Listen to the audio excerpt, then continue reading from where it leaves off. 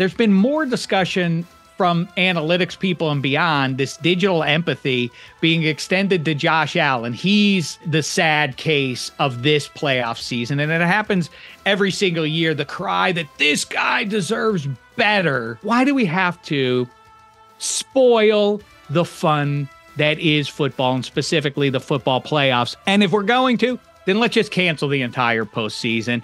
The sample sizes are too small, and as a result, they threaten the measures of who the best players and teams actually are per the advanced analytics. Let's cancel January, and round about like midnight on New Year's Eve, we'll just go around, we'll gather our devices. When that ball's dropping in New York, we'll all open our devices, and it will present to us the DVOA champ, and we all celebrate that team's success. And then we have a lot of extra time to focus in on the third act of Die Hard and make the case why, Hans Gruber deserves better here because he has the advantage in terms of numbers and firepower, and he's got a lot. Maybe that's what we should be doing with ourselves. This is the world that the analytics people want you to live in. DVOA matters more than the result. It's not fair that one play, if it goes the other way, then that team wins. Yeah, that's why it's electric stuff. You're trying to turn it into a math equation. I want it to remain the high drama, the unmatched high drama of the greatest reality show in the history of people.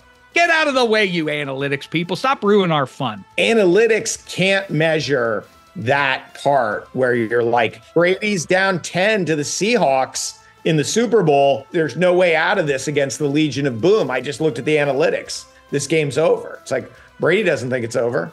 Watch this. When the stakes are raised, pressure goes up. And that's the difference in these playoffs. And the ignorance of that is, I don't understand. Is it to be right? If those were the correct answer to everything about football, then why can't they provide us who's going to win every game? Shouldn't they be hitting it at an 80%, nay, 90%? No, they should be 100%. In fact, you know who they keep up with? Dumb Dave Dameshek. That's about their hit rate, and picking football games is the same as mine. So the idea that it has all the answers is debunked by that ridiculous fact. Maybe we should market and sell Brady Lemieux as an app. Because that guy's a machine. He is very good.